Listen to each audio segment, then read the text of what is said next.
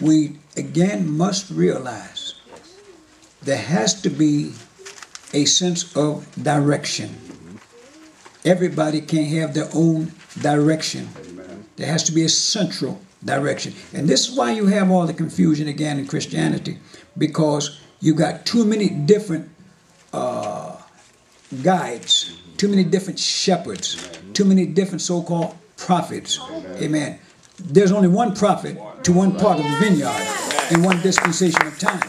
Now, a prophetess. Now, there are prophetess. Praise the Lord.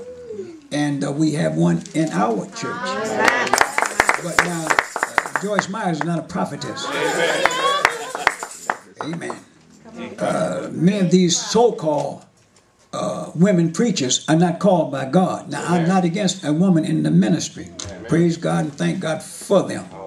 But every woman you see preaching is not called by God.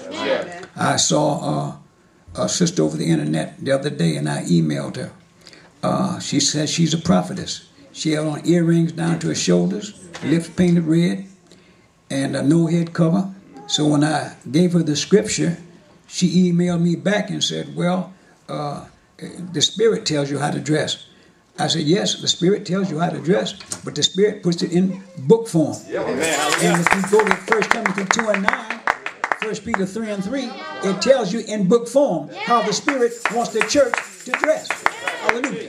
So I think she fairly understands it. I haven't heard anything back from her yet, but hopefully she will accept the correction with love and with the respect that is due.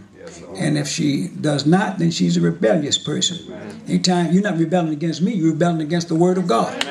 Okay, you're not fighting me, you're fighting God. Praise the Lord. So, no, all prophetesses are not called by God. They're not sent by God. Matter of fact, most of them sent themselves. Praise the Lord. All right, so I wanted to just clear up that. Now, also, she mentioned about what? First part?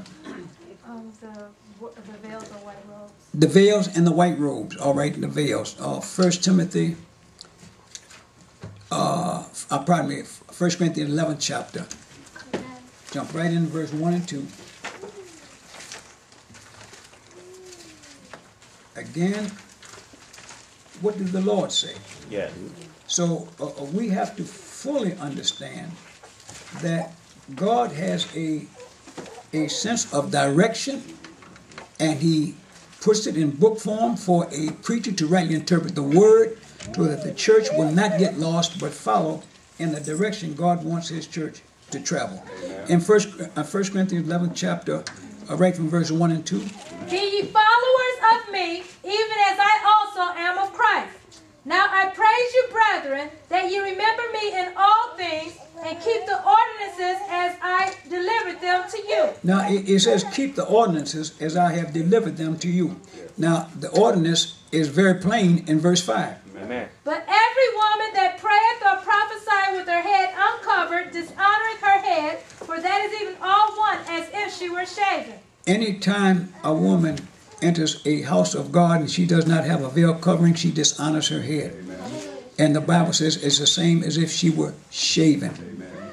Now, we have to fully be aware that the Scripture gives us the regulation. Also, if you study to prove yourself, you'll go back into biblical history that everything may not be recorded in the Bible, but it is brought out clearly in the history. Amen. Now, in the Holland's Dictionary Bible, I'm trying to find that covering. It says very plainly that Paul gave this writing because there was a confusion in the church, and that women thought because Paul was teaching a grace that they didn't have to cover their head. Amen. And this is why Paul wrote that teaching in 1 Corinthians 11th chapter. Now, I've got Harper's Dictionary Bible. Page 313. As many times as I've found this, I can't. 313. Is it 313? Yes, sir, man.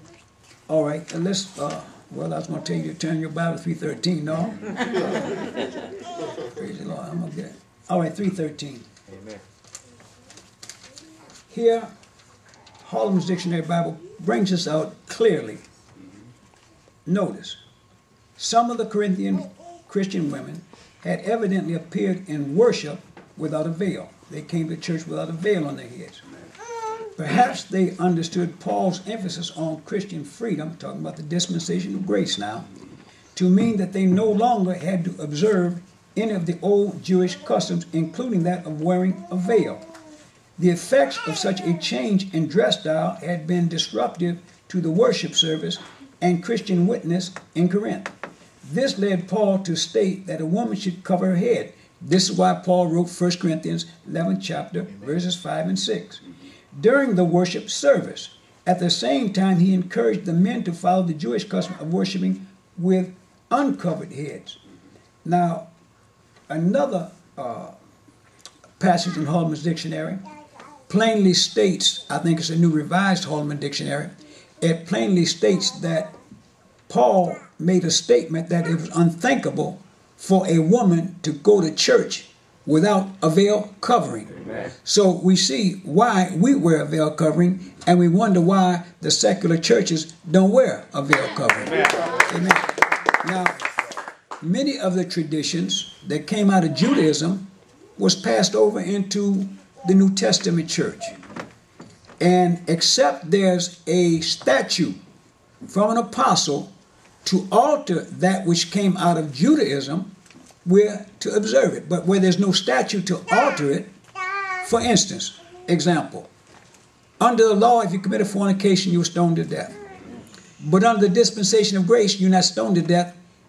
You have an option to repent. Amen. So the law is not necessarily changed concerning the sin, but the punishment to the sin is changed. Amen. But in the veil covering never was altered by an apostle. Amen. As a matter of fact, it was reinstituted by the apostle, 1 Corinthians 11 chapter verse 5 and 6. So therefore, women have to have their head covered with a veil when they come to church, and not only when they come to church, but when they go to a public gathering. Amen. They're to have a veil covering on their head.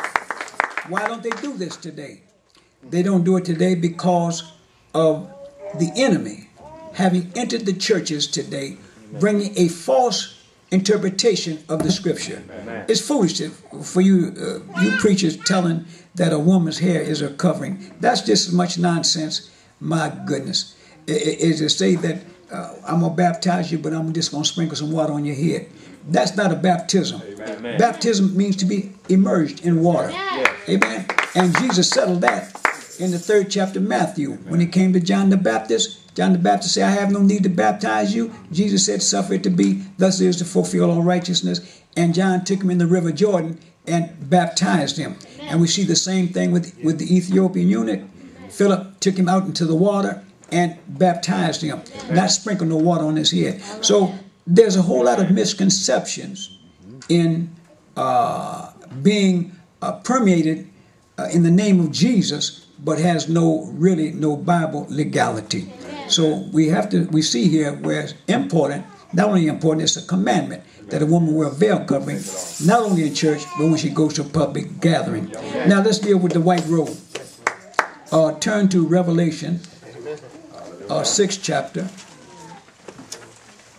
Now, the white robe, and I want those viewing by way of internet to fully understand me. It is not mandatory. But 1 Timothy 2 and 9 is mandatory. Paul said that a woman dressed in sobriety and modest apparel.